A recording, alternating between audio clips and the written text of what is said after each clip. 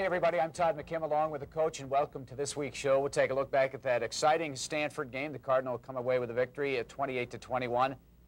Preview the next game for the Ducks in 2 weeks against Pacific. Also be joined in the studio here by Ricky Whittle, one of the outstanding players in the game yesterday, and have plenty of the highlights from the contest as well. Well, Coach, you've been walking the high wire act in the first couple of weeks of the season without a net.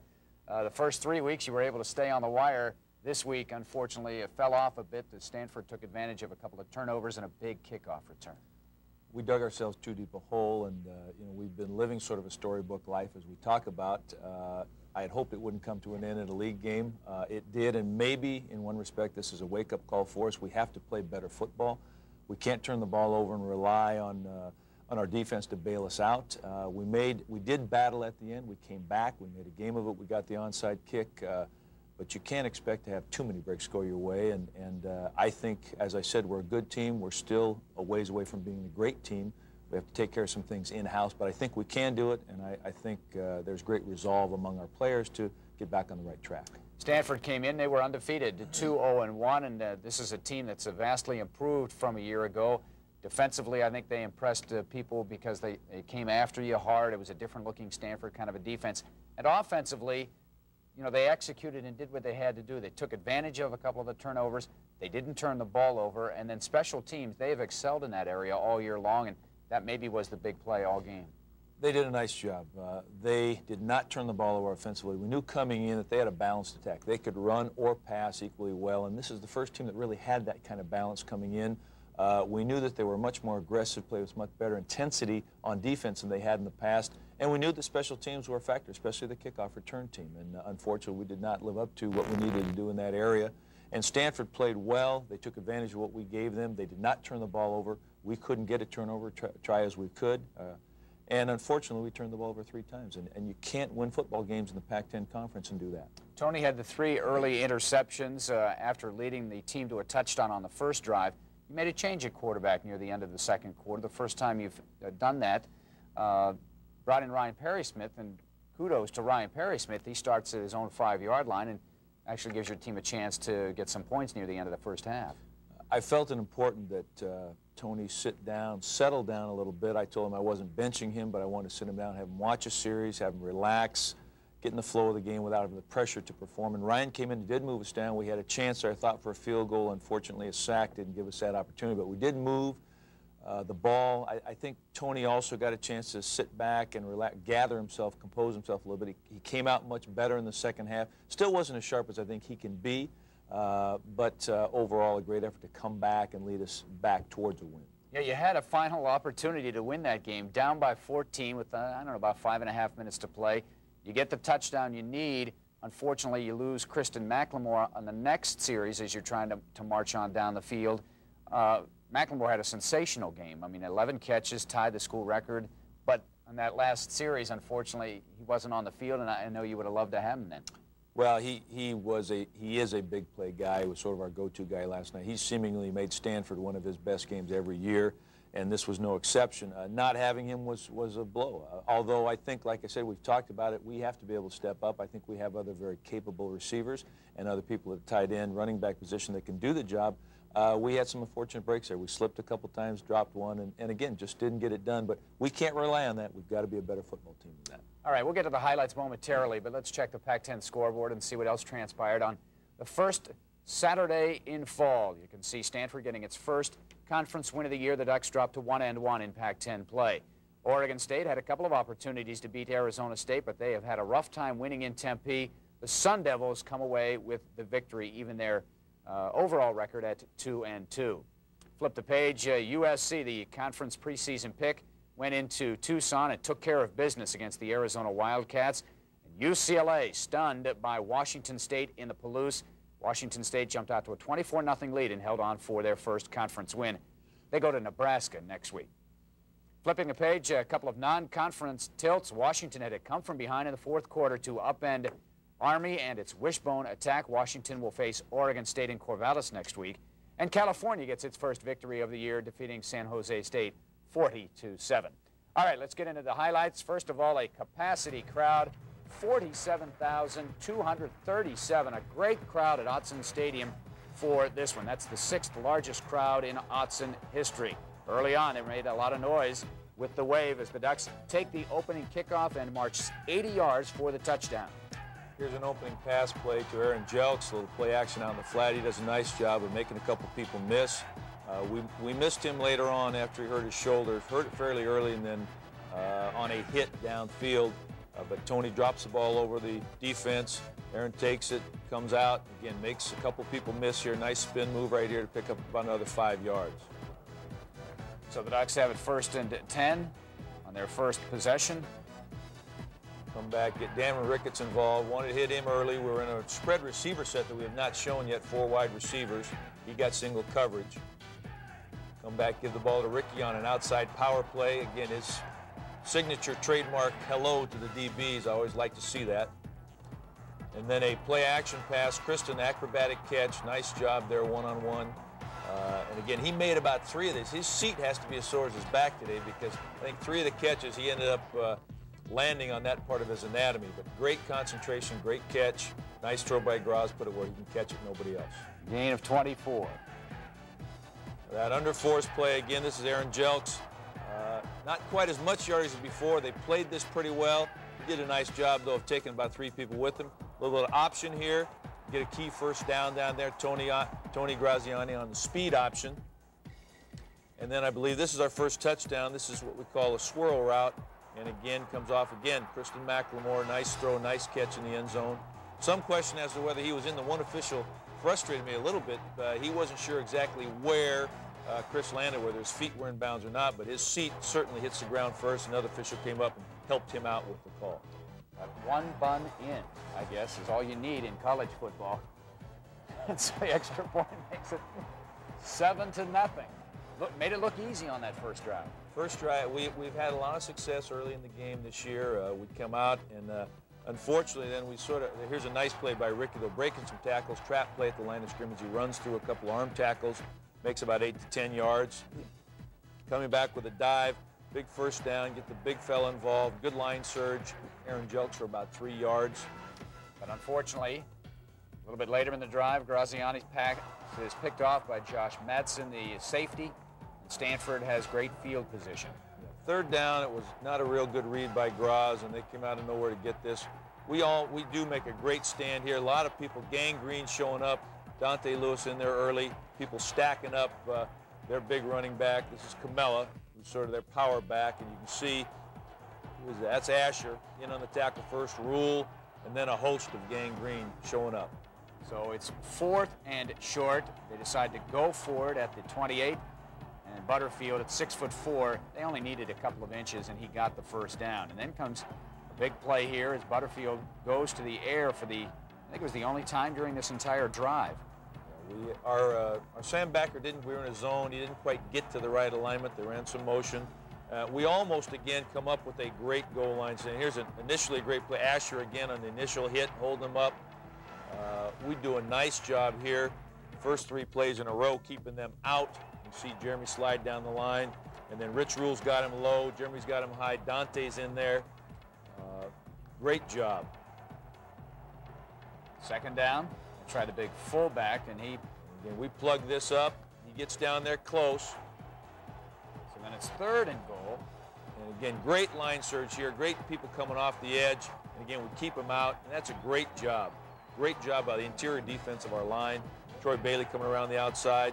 Now, we talked about what they're going to do 4th down. We said they're going to go outside. We had a pretty decent call. The guy just gets in by about half a yard. Rich is there. You know, it's again, very close to being a great goal line stand. Unfortunately, couldn't keep him out.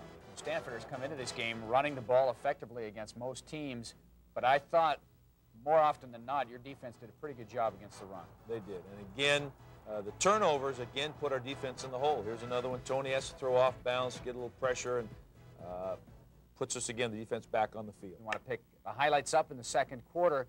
Stanford, after the interception, has great field position and kind of bad luck on a couple of fronts right here. Not only does Stanford get a big gain, but your starting safety, Jaya Figueres, comes up with a broken leg. Yeah, unfortunately, Jaya got that cut underneath him. Our own man sort of hit him and contributed to it.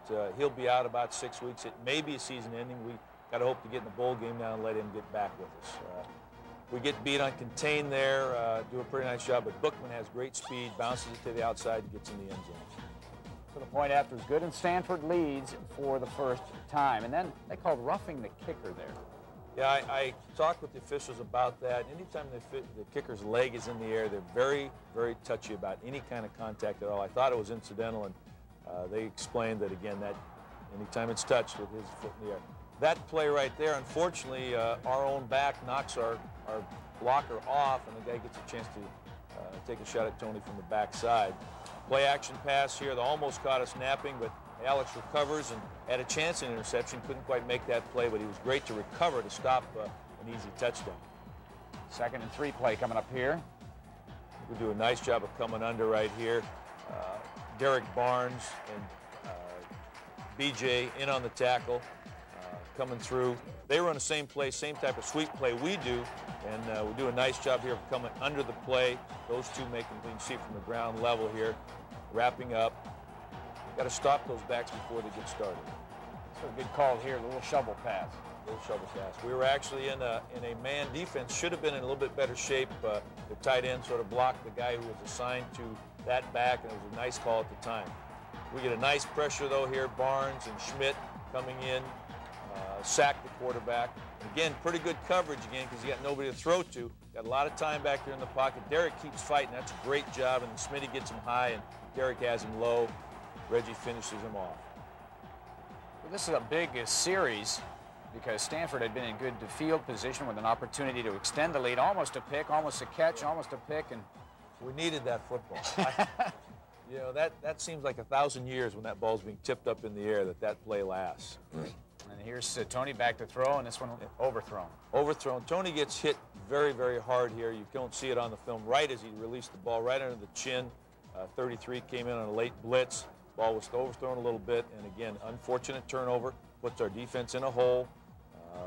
But I think they responded this time. They did indeed. In fact, Stanford ended up going backwards on this play. Nice job again there. Great play by Troy Bailey. Beats the block. Just keeps working hard there. Troy was beat up early, set out a couple days of practice this week, and came back, and I think it helped him. So now you made a change in quarterback, and you're starting at your own 5-yard line. Own 5. Ricky gets his 5 on the first one. Runs through a tackle, as I said, just keeps dragging people. Gets us a first down. Gets out of bounds. We're trying to get into our 2-minute clutch mode. Want to try and get a score, at least get a position to put one on the board or before halftime. That same option play we'd run earlier. Ryan Perry-Smith taking it, pitching it to Rick. Nice job. Again, delivering a blow, taking the guy with him. And then a big play here. 1st and 10. Throwback screen. Throwback screen, one we put in just for them. I thought Rick might have just used his speed a little bit better, but it's a big play, gets us out of the hole, and obviously one that we can come back to later on. Get the play action. We've thrown a lot of this, and some of the big plays last game resulted on this action. And we saw that they had not covered the backside very well. 33 makes a nice play to force Ricky to cut back, and then the pursuit finally gets him. So we're near the end of the second quarter. Stanford leading 14-7, but Oregon driving.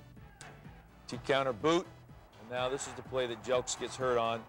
He's not quite on stride and really takes too much of the blunt of that blow on his shoulder, and sort of partially separated. They say it maybe 2 to 3 weeks. We'll wait and see. Nice throw here to Crispin McLemore on a quick series play. Get us some yards. He splits the defenders. Good quick release by Ryan, puts the ball right on the money. And then Chris splits the defenders, gets another first down for us there. And then an interesting play here. This is a first down play. He's hit. They didn't know what to rule, really. They called an inadvertent whistle, which I thought it was a forward pass. I thought his arm was in motion, but it cost us time off the clock. Unfortunately, we come right back, though, with a screen again. Get about 10 yards. May have been a first down. Now, no, it was not, because this is a 4th down play. It's our Cardinal formation. We do a nice job here of running Chris out in the flat. He catches it. Too bad we couldn't have got the ball a little sooner. You had a little bit more run after catch. But again, stops the clock, big first down. So 34 seconds remaining, 2nd and 10. We have a couple shots here, and again, Pat wasn't quite ready coming out of his break to look for the ball. Pretty nice throw by Ryan. Obviously wish we had that one back.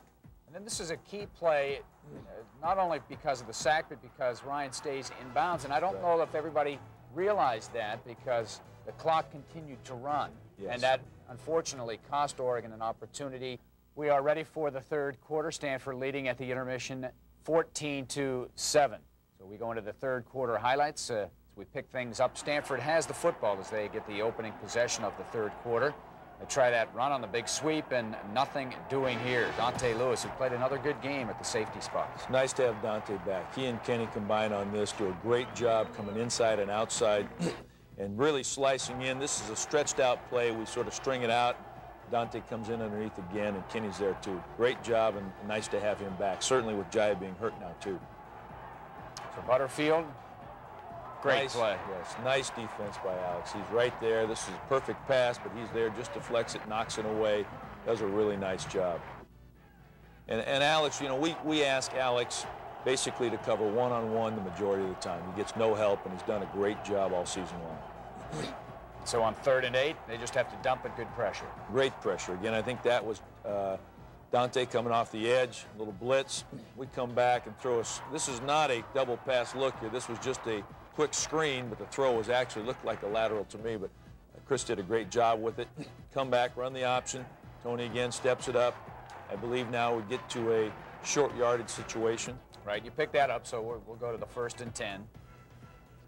And again, we're coming back. Chris, again, he got pretty good respect from their corners, so we could throw him the ball out there in the flat. And again, we're in our 4 wide receiver set here, and we're getting single coverage. Nice throw and catch, and good again. Plus yardage after the catch, which is very, very important. You've got to put that ball away, though. And a stretch to get that first down. So the next one is 2nd and 10. Got a screen play. Dameron Ricketts just eludes the block there. Blake Spence comes out, I think, gets it. We get about 10 yards again. This is a double screen. We have one going one way, one the other. Quarterback's choice. And again, you can just see this. Tossie coming out there, laying a block. Ground angle. You get Crispin blocking up the field, not back towards the ball carrier. Now here's that same look. This is a lateral, and he wants to throw. This was a double pass opportunity for Chris. They covered it, which allowed him to take off running. Does a nice job. That's great judgment on his part. He's done this before. I have a lot of confidence that he'll handle these situations. We have 2 receivers going down the field. They're covered, again, and that allows him to pump it once or just take a look. And he was a quarterback in high school. He's got that instinct. You make a good point, because a lot of people would just go ahead and throw it anyway, no matter whether they're open or closed down or covered. Nice judgment by Tony there, getting wind late, right at the sideline. 3rd and 8, and batted down at the line of scrimmage. In fact, Tony threw it so hard, he caught it. Blocked back to him, he caught the ball, actually made 3 to 4 yards. Had an opportunity here for a field goal, just missed it. Wasn't as good a kick as I think we're capable of, but unfortunate to not get it there. So here comes Stanford. They get it back, but the defense holds. Defense does a nice job here. Reggie folding back inside, stopping a little trap play inside. We're coming again. Reggie again right there. Asher, Rule, you know, who are always in the pile somewhere, high or low.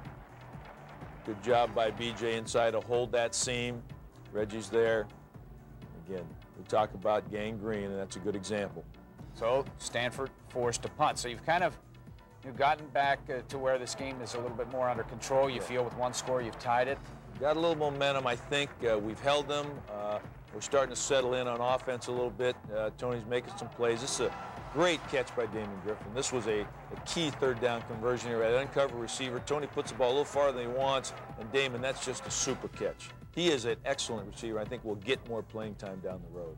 Unfortunately, couldn't continue the drive, and so Bidwell comes in a rocket job here, and it looked like pretty good coverage, but what a roll. And unfortunately, yeah, too good. We need to be aware of that. Again, it's awareness on special teams. We could have stopped that ball inside the 5, which would have been great.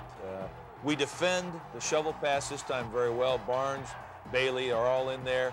Obviously, that's good coaching that we can come back and stop that play this time. There's Rule right there, taking the throwing lane away, forced the sack. So now a very key, what about 3 minutes or maybe even 2 minutes of this game. Ricky kind of mushing and picking his way here. Nice, it's about 7. Yeah, nice job of reading his blocks. That's, again, I think where Ricky's improved a great deal this year is he reads those blocks, uses his blockers now. We come with the play action off of that same look. This is a howitzer down there, and Chris gets behind him. And I'm not sure if he was in the end zone or they call him down, obviously, at the 1.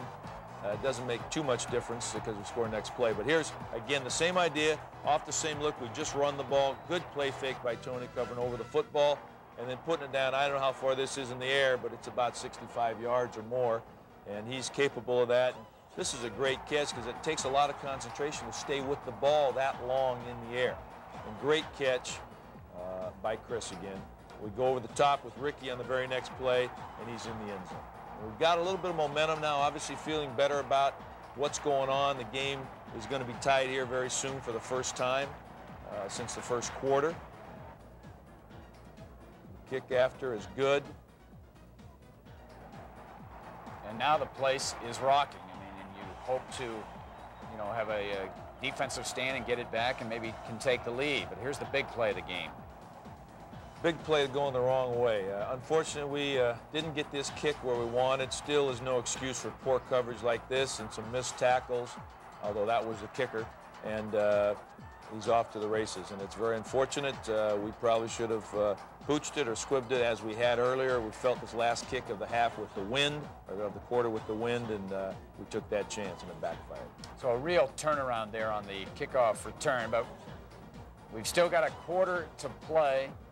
We've got a couple plays before this quarter ends, and you move the ball on these last 2 plays, come right back. Yeah, we get again Kristen McLemore going up, great catch. We got one-on-one coverage, and again Tony's going to look his way in that situation. Good play fake inside, holds the linebackers. Our protection breaks down a little bit, but Tony puts it up there. Chris beat his man, gets the feet down inbounds, so we can get back some field position, get back some momentum. Ricky runs right by a dogging guy inside, gets 12 yards on a carry outside, and we're running sort of a zone play, and we're letting 13 come inside, and he took a better angle than we thought, but again, nice job by Ricky reading that, getting past him. Oh, here we go, 4th quarter. Exciting again, right down to the very end. As we pick up the action, Stanford has the ball, but they're unable to move on their first possession of the 4th quarter. Good play there by Dante Lewis. Dante again coming up on the sweep play, forcing it from the outside, taking on the blocker and still getting an arm on Bookman, sort of making him slip and trip, and then Jeremy's right there to make sure he's down on the ground. So with 12.5 to play, down by 7. Graziani comes back, a play that the Ducks used a lot. Yeah, this is a play we actually have 3 receivers. We've hit the deep pass, we've hit the crossing route. Now we hit the tight end in the flat real quick. Nice, easy throw and catch. And again, Blake gets some good yardage and gets out of bounds. First catch by a tight end on the day. No, this is not a replay of the replay. This is another play. Yeah, this is a little different look. Same type of idea, though, just a delayed pass off of play action. Notice that Blake does a nice job of selling the play. Good fake. Graz has to pump just a little bit. And again, same result. Good play, positive yardage, get the first down, get out of bounds. We're in a no huddle or a clutch situation now, too. Good job there. Ricky got banged up a little bit, and Kevin Parker came in, made a key run right there. It's a gain of 8, but on 3rd and 3, the option this time is defensed by Stanford. Yeah, they do a nice job. We probably went to the well one too many times. And then I felt it was better at that point to kick the ball away. Great play here by Mark Butterfield, their quarterback, under a great deal of pressure. Held the ball, took a slide step, made a big, big completion. Now, they didn't ask Butterfield to do a lot, but on this series they did, and he was razor sharp. He couldn't do a whole lot against what he did in this series. No, he responded very well. He got hit very hard here, throws this one up. It's very well defensed. It's a great catch. I haven't seen it yet from all angles, but Manning made a great catch if he caught the ball. They come back again with probably just as good a pass, put it perfectly, and great catch, and again, great coverage. As I've said before, we put Alex in a lot of tough situations. He responded. That ball had to be perfectly placed. Sometimes you just have to tip your hat to the other guy for making a play. Yes. So here you come. You need 2 scores, and you come right back in the hurry-up offense. Yeah, we get a quick one there to Josh. Choice route for the first down. Run Ricky out of bounds. Again, I think this is 3rd and 3, and we get out of bounds. And we've got 3 timeouts, and it's 5 minutes or so, and we're in the clutch situation. And Tony does a nice job here again, shuffling up, running outside, getting the first down, getting out of bounds. Again, clutch run there. He was beat up, but he continued to battle. Again, hit Kristen here, get out of bounds. We do a nice job. In fact, we did not use a timeout, I believe, in that first series, which is a credit to our players and their clock management and everything else. Little screen. Again, this is where Chris, I think, gets hurt at the end. Got a helmet, or actually sort of got one of our own players, I think, trying to block. Got a knee to the back. That was where he was hurt this summer, and it's still very, very tender. He's okay, though. X-rays were negative, and he should be okay. This was his 11th reception on the day, tying a school record. Again, I'm not sure if he got it right there or previously. He'd taken a couple shots to that back anyway on his falls on some of his acrobatic catches. Here we hit Rick. Again, he uses his blockers very, very well. He doesn't get out of bounds. We almost get the first down. And again, we're trying to break something here. When you need 2 scores, you have to take an advantage of any time you can, maybe think you can break one, rather than always getting out of bounds. But we did a good job, as I said before, with clock management. Good job of using his blockers. Bob Baldwin there ahead of him. Paul Wiggins ahead of him.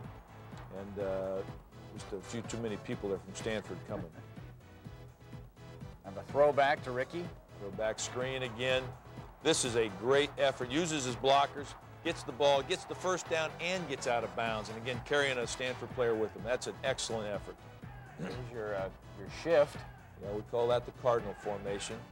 And it worked every time. It works again here. We get the nice job, sort of a circus catch there by Dameron Ricketts. I wish he'd have caught that the first time. It sort of, my heart jumped 3 or 4 times there. But again, key touchdown and great catch, clutch effort. We get the score that we need. So with the point after, you go for 1 here to close to within 7. Smith delivers, and now you elect to go for the onside kick. Under 3 minutes to play, you have all 3 timeouts remaining. We debated what to do, but we decided to try the onside kick, and we get exactly what we need. Great play in there. Steepens in there, and what happens, you can't tell, but there's Josh, 88, coming out of the ball, out of the pile, the backside, and he's running around the circle with the football, trying to show it to the officials. And all I want to make sure is, I said, hey, show him, don't let the Stanford guy take it. He's walking around. I think they must have thought he brought that off the sideline or something. Well, that is our play of the day. Running a little short of time, but who needs to talk about BYE anyway? The Ducks have a bye this week, then they take on the Pacific Tigers. We'll be back in 2 weeks with all the highlights from that game. So for the coach, I'm Todd McKim. Thank you very much for joining us. Have a good week and a half off. We'll see you then.